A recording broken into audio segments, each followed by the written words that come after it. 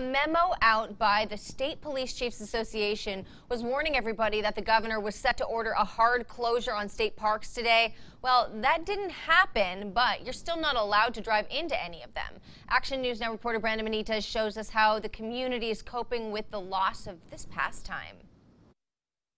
And they're paying for the houseboats, and they're not going to be able to go on them. And so that's why everybody's mad. Frustration within Lake Oroville goers increases as Governor Gavin Newsom issued a statewide closure to California parks. To me, it doesn't make sense. Hopefully it'll open here soon, but the people will be able to come up here from wherever they're coming from, Reno, we got everybody.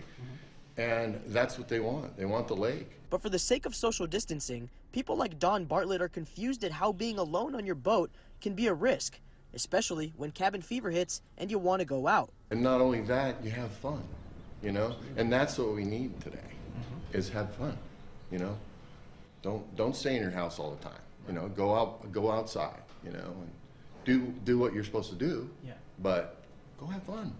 This is like a big vacation. Bartlett said it's important to be safe with current safety and public health procedures, but not to this extent.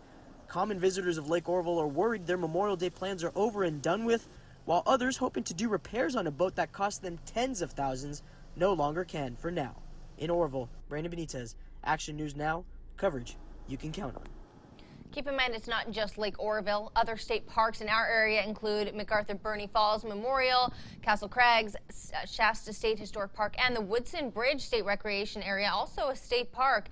As for what you can